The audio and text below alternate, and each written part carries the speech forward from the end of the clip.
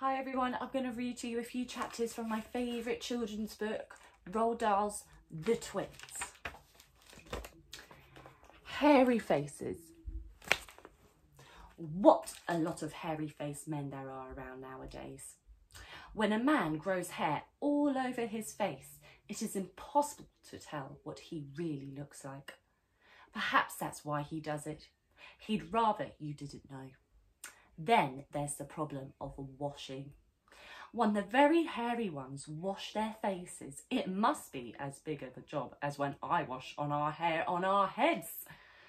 So what I want to know is this. How often do all these hairy-faced men wash their faces? Is it only once a week, like us?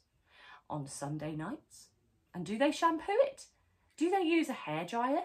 Do they rub hair tonic in to stop their faces from going bald? Do they go to a barber to have their hairy faces cut and trimmed? Or do they do it themselves in front of the bathroom mirror with nail scissors?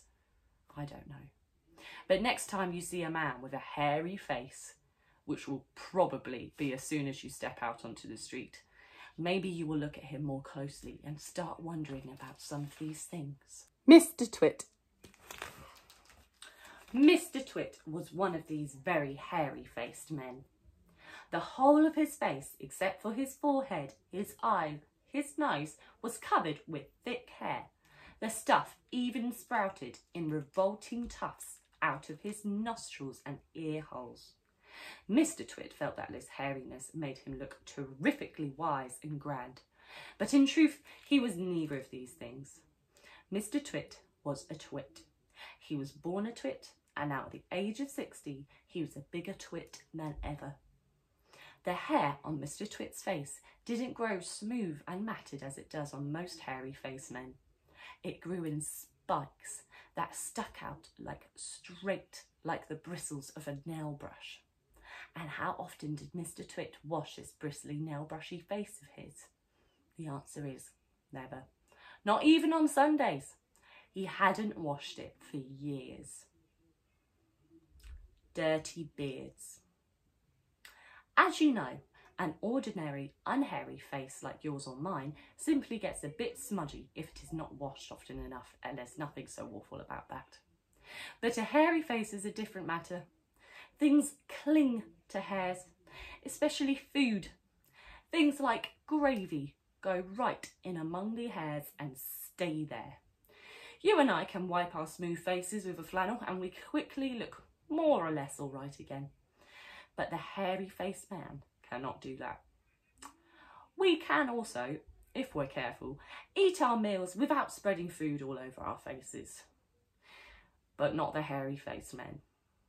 Watch carefully next time you see a hairy man eating his lunch, and you will notice that even if he opens his mouth very wide, it is impossible for him to get a spoonful of beef stew or ice cream and chocolate sauce into it without leaving some of it onto his hairs. Ooh, I'll have a look for that.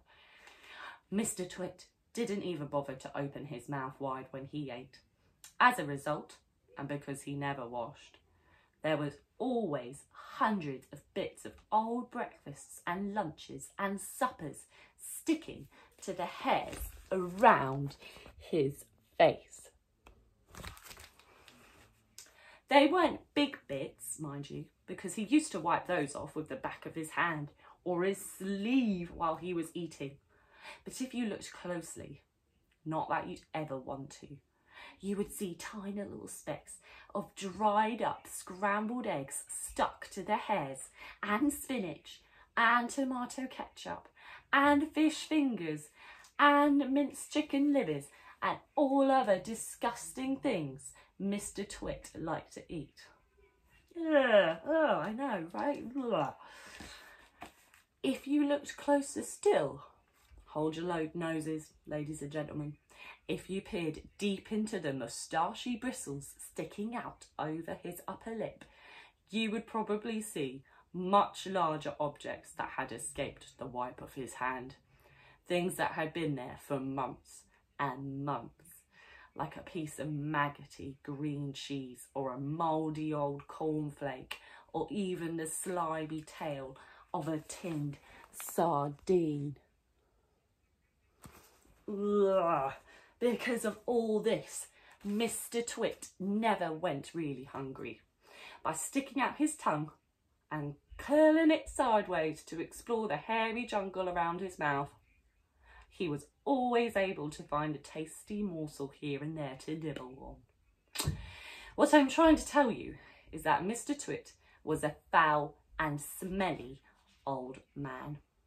He was also an extremely horrid old man, as you will find out in a moment. Right, I hope you enjoyed that. Please come back tomorrow and we will be reading the next few chapters of the Twits.